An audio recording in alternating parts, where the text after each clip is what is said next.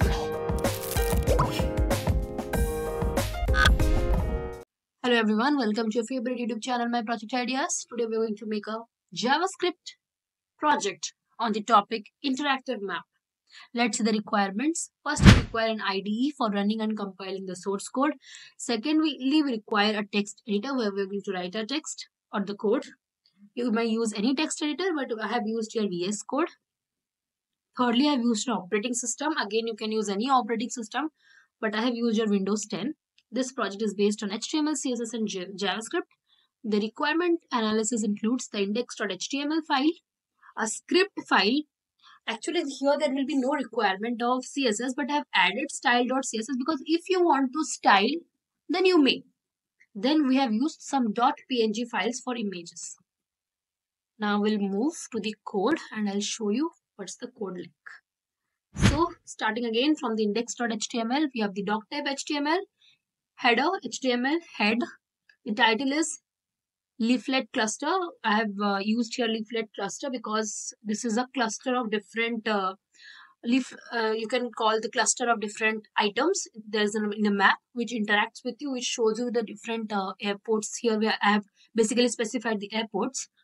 Then we have the content time data here. The content will be text or HTML. Then we have linked. First we have linked it to the style sheet. I have provided the href, the link. Then the integrity link has been provided and the cross origin is anonymous. Again I have linked another style sheet with another leaflet, another integrity and some cross origin. Again I have leaflet, another link.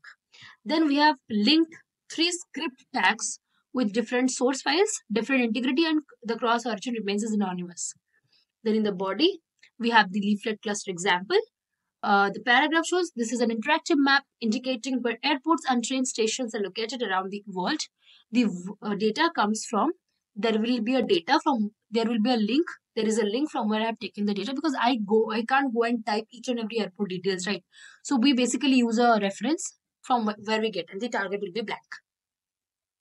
Then we have the ID map and we have the style factors, the width, height, border, etc. has been mentioned. Then there will be a reference provided to you that how to use this because this is an interactive map. You may not be able to understand and use certain functionalities. For your reference, we have given there will be a GitHub link through which you can go and you can see some YouTube tutorials through which you can get to know how to use this project. But do not worry. As we proceed, I will show you the live demonstration of this project, so you may not be very confused at the end of this project. So be very patient and be very clear that you're going to understand the project tidbits. Just be with me. Then from the article, you're going to get these markers. There will be certain pin. When you're using Google Map, you will be seeing that you are here. There will be a pin location. There will be a pin on your point, your location, and you have that certainty that your current position is marked by a pin on the map. So this is what we are going to do here. Then this is basically the updated leaflet and what the script, the source has been linked to the scripts. So I have not used any CSS here because I do not understand any requirement. I did not find the requirement of CSS very useful here. But you may use to make it look much better. I have done this to make you understand the basics, but again, it depends on if you want to style it, if you want to put more features on this, then you are most welcome. Then let's go to the Leaf demo. So here what we have done is, we have had the variable name map, then the pointer, the center, the initial thing from where we are starting is the coordinates 10 and 5. Then the minimum zoom ratio is 2 and the standard zoom ratio is 2.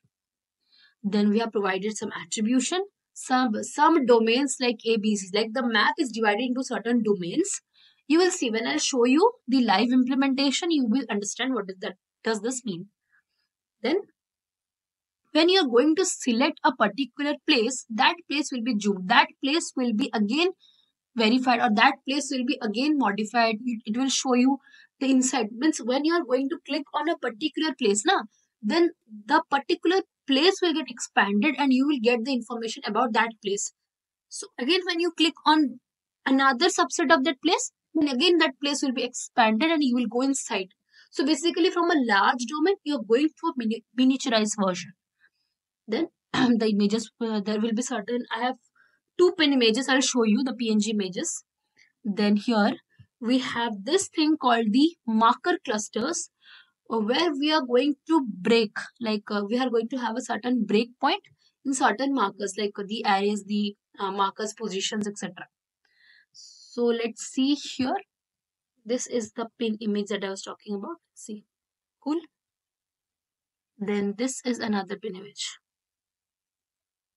Then the markers. The markers are the all the ports, the train stations, and the airports that we have on the map. So this has all been taken from a resource. You can see it's a very, very, very, very long list covering the whole world. The name, the city, the latitude, the longitude, the alternative, the place from where we belong, everything is mentioned here. So this is a very, very, very, very long list. This has been copied straight from internet. These are the markers. So now we'll move to the actual implementation. Just have a look. I'll refresh it for you. See what I was talking about. Like I want to go to India. So click on 18. See, this is what? If I want to have a look at this 6, what is this? I went to Sri Lanka. Then again, see, this is my area. I want this area. See, it's written. The polar bear reservoir, Kanji, Sri Lanka, the altitude, time zone, etc. has been mentioned. This is the zoom factor. I'm zooming out. See, I'm zooming out. Now what I'll do, let's say I'll have Bangalore. I'll have the number 2. I'll have this location. It's Bangalore, and the altitude, the time zone is Asia, Calcutta. Everything is mentioned. Again, I'll zoom out. I'm in India. Yes, I'm in India. Let me see this area. I'll have Cuttack. So it's Bhubaneswar. Then the altitude and time zone is mentioned. Then I'll have, these are basically the divided zones. Again, I'll have 118. Let's see. What I'll have this area again. Then we'll have Patna. Say. In Patna, we'll have Jamshedpur. Let's say. Jamshedpur, it's Asia Calcutta time zone.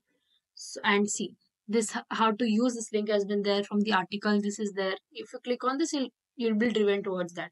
The article. See, we'll be proceeding towards the article from where we'll get more information about the maps. This is the article that opened. And this is a time zone. This is from where the data we have found out. So I hope you understood the working of this project. For more interesting project ideas, stay tuned to our channel. Thank you and have a great day.